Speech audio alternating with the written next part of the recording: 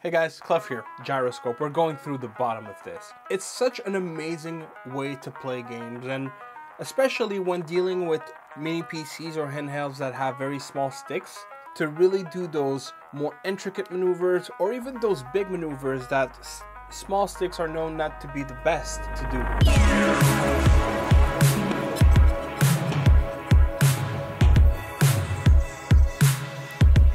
We'll look into what can be done, what cannot be done, and ultimately how you can make the most out of Gyroscope on your mini PCs and your handhelds, your Windows-based handhelds.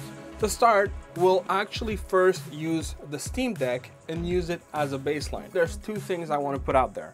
Number one, I am by no means an expert on the matter. I do dabble, I like to use it every once in a while, but just know that if this is something you are interested in or invested in, there are far more knowledgeable and some channels that are actually dedicated to playing with gyroscopes on computers. There's so much in gyro. We don't take advantage of that. We're used to our traditional controls and how they work, and they work well. But really, if you give yourself the chance, gyroscope gaming is absolutely fantastic. Number two, I owe an apology to Aya with my AYANEO 2 review. So I stand by everything I said in that review, but there is something I did get wrong, that having two gyros and the AYANEO 2 was the cause. Turns out the AYANEO 2 is absolutely beautiful and amazing to use with gyroscope. The issue is not the hardware, which I thought was at cause. The issue is the software, which I pointed out quite a lot in my review. This is something that hopefully at some point AYANEO can fix. However, today you won't have to wait for AYANEO. We'll look into how you can fix that yourself. I want to give a shout out to user Slawomir Maj, I hope I'm saying this right, who actually gave me the tip to deep dive a little deeper into making the gyro work on the AYANEO. We'll also explain some of the principles with gyro. Gyro has 6 axes: X in 2 directions, Y in 2 directions, and Z. Here we have Gunfire Reborn. Super fun game if you've never played it. 3D shooter, roguelike. There's no gyro activated at this point in time. We'll just go in Steam, controller settings, and you should always have a template with gyro enabled. So here we have gamepad with gyro, and we'll just go ahead and activate that layout. Gyro is not working. Here's the reason why. If we go here and we see how this is set up on the Steam Deck, you'll see that it says as a mouse. Now, why is that important? Because usually if you would be to move your mouse, it would work, right? When playing some games, and this is very important to understand because not every game will give you the same result. Some games it's going to work beautifully, some games it's just plain not going to work. The way that gyro is implemented, you really have 3 ways that I at least know of. I would say 4. Number 1 is as a mouse. The gyro will mimic the movements of a mouse by moving whatever you're holding. As a joystick, it'll move the joystick by moving whatever you're holding. It'll communicate through IP. So that is something that we see and supported essentially by Wii U, Switch, DualShock 4. Did the PS3 have motion control? I don't remember. Maybe PS3. I think PS3, PS4, and PS5. And then the 4th method I would say is like directly implemented, which is VR. Not every game allows you to have 2 inputs running at the same time. I don't know if it's going to be easy to see, but it has those buttons overlaid. So right now the game is operating with a gamepad. If it sees inputs from a keyboard and mouse, it's going to say, no, I'm not taking your inputs because right now I'm working with the D-pad. What we can do to fix this, super easy fix on the Steam Deck, just go to controller settings and you change the gyro behavior to operate as joystick. Ever since the day of the Steam controller, Steam has been building its own sets of drivers, which means that A, B, X, Y, the sticks, the gyro, all those data operates under one driver. So it doesn't come in conflict, which is the reason why now I can go ahead and as soon as I touch the stick, that's another advantage, but anyways, as soon as I touch the stick, the gyro works. Valve is able to say, well, this is part of the controller. So you get that data and you do what I ask you to do. The other advantage on the Steam Deck, as we know, is that we can use the conductive stick, which is a very natural way to control gyro. So, you know, I don't want to use it. Oh, the second I put my finger on it, I use it. And of course, just like anything else, you have a lot of tweaking that can be done on the deck. When it comes to gyro, the Steam Deck is king. The only other better implementation that you'll see other than the Steam Deck are VR and dedicated home consoles like the Nintendo Switch and PlayStation.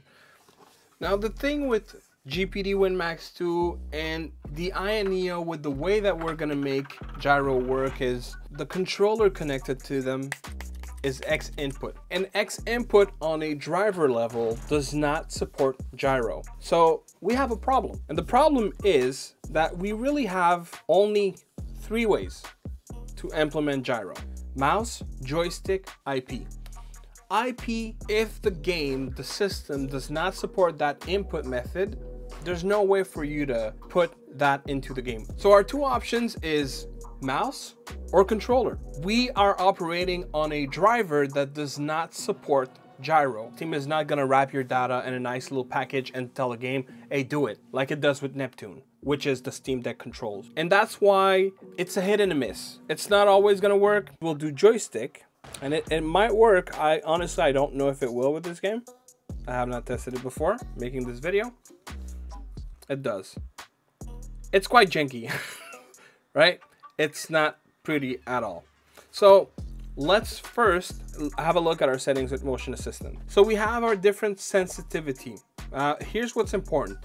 0.1 is kind of your baseline. This is what you want to set as your overall speed. Mouse threshold, I don't really know what it does, so we're not gonna bother. Axis select. So you know we mentioned how X, Y, Z. So here's why you want to set it to X, Y, Z. Z doesn't really account to anything when playing 2D flat games. There's never a situation in a game where as an FPS you can turn your head like this, you can look up and down, you can look left and right. If you don't put the value as Z, what your gyro will read every movement and try to understand, oh, is that X or is that Y? So it's gonna make for very unnatural movements, at least I find. So if you want to have an experience that is more like what you potentially experience on the Nintendo Switch and on the Steam Deck, you want to make sure to change to XYZ. It's going to give you an overall much better experience. Invert, that is up to you. If you prefer that going up actually makes you look down, I don't know why you want to do that, but you know, for me, my brain just doesn't compute that way, but maybe it does for yours. So if you need to invert, that's how you do it. And vertical gain and horizontal gain are the multipliers. This is very important. First, here you'll see that I only have 0.1 on the mouse sensitivity. So I'm gonna activate the gyro on this blue background, and using just the multipliers with a super low sensitivity, I don't know if you can see, I don't know if you can tell, but it makes for very janky movements. Ideally, you don't want to rely on the multiplier as much as you want to rely on your sensitivity. Vertical gain, you want 1. Horizontal gain, you want 1.6. Why do you want 1.6? Well, if you think of a screen, it is wider than it is longer. Logically speaking, you would want to have to do as much movement to cover the same surface, whether you go up and down. If you don't, you're gonna find yourself having to move more to the side and little top to move the same distance. I'm not explaining this very well, I think. I strongly recommend putting these values. You're gonna have an overall better experience. And of course, mouse sensitivity at 0.1 is terrible. I wanna put, say, 4. What custom gain does is it affects your multiplier based off of an action. So for example, whenever you hit LT, it will lower your speed, which is, it makes sense, right? Because LT is usually to zoom. So when you zoom, you want to do micro movement. So we're actually gonna go a little lower. We're gonna go 0.3. So what we'll do now is just go to joystick, go to gyro simulate. And I don't know if you can see that, but it's much better than the jankiness that we had earlier. So this is how you really make for a more pleasant gyro experience. And say for example, I'm just playing and using that to move, and again you can increase the sensitivity. Sorry, there's a little bit of lag there. what you can do is whenever I'm gonna hit LT, it's gonna make for much smaller movements. Let's show you what it looks like in an actual gameplay. Now it's a little hard for me to see because, you know, I'm filming, but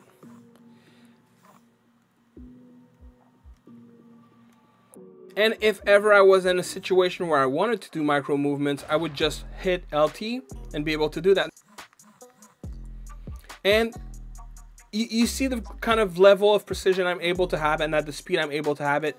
I am not a big gyro player. I've only played very little with it, and that allows me to do this. Imagine if you start really tweaking it and making it your own. It's really impressive what you can do with gyro. This is why you shouldn't sleep on that feature. It should be used. And believe me, the people who have been using it for some time, they know. Like, it's crazy good. I was trying to go for smaller movements, but it's really too hard from the angle I'm at right now. So now what we're gonna do is we'll just try it on RoboQuest, but you'll see that things are a little different. So now with RoboQuest, we're on the joystick, and this one we're able to use both modes. Honestly, on this game, I would have a hard time being precise. So now let's try the mouse mode. It doesn't let me use controls. See, because right now, the mouse mode, which is, by the way, is a lot smoother. Like, I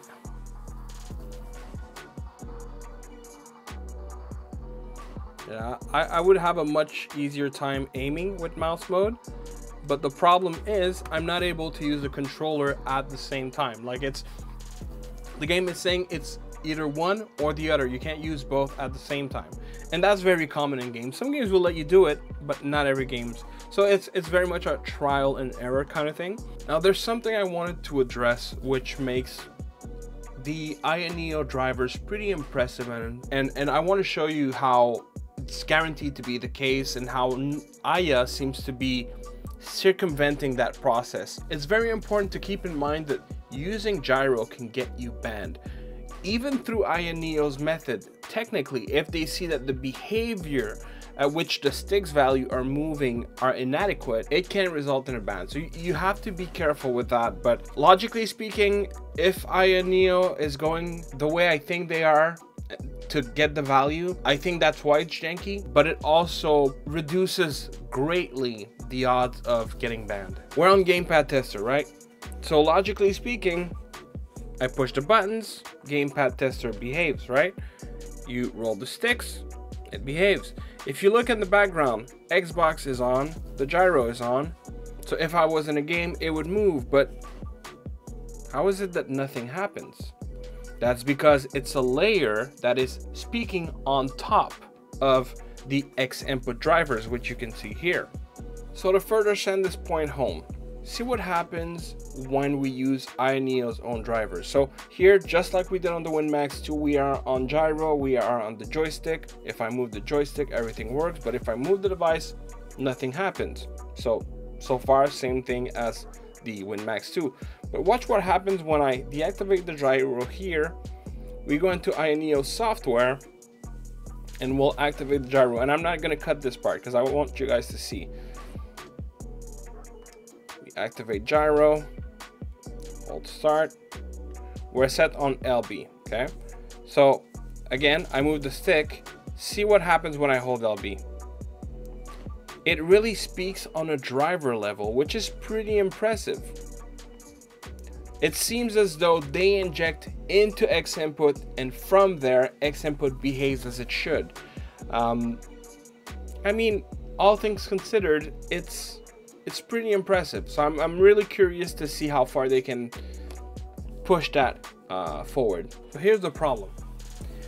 I think the way that AYANEO does this is they don't use all three axes like you can set on motion assistant. So this, it kind of works okay, but this doesn't.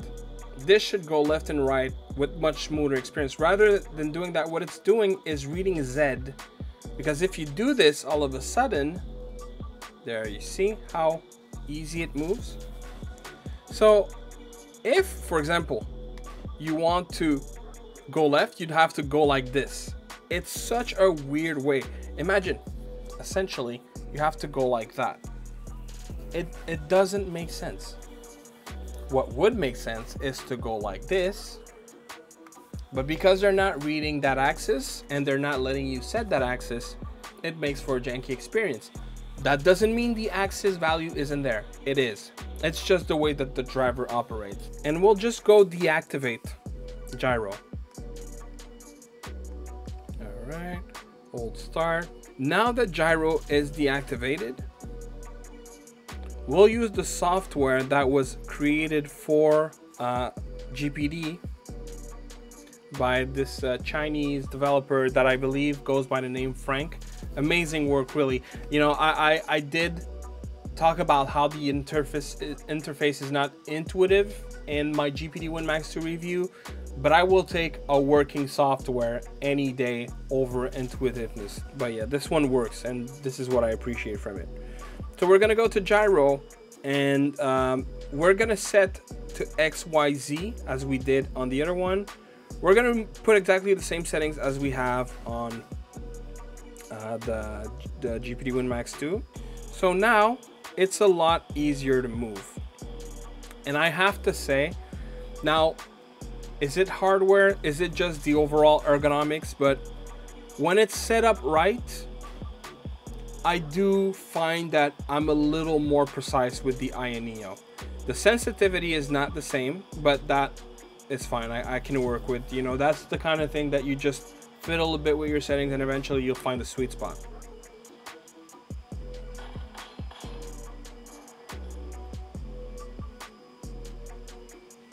Again, I can still use the stick if ever I need, but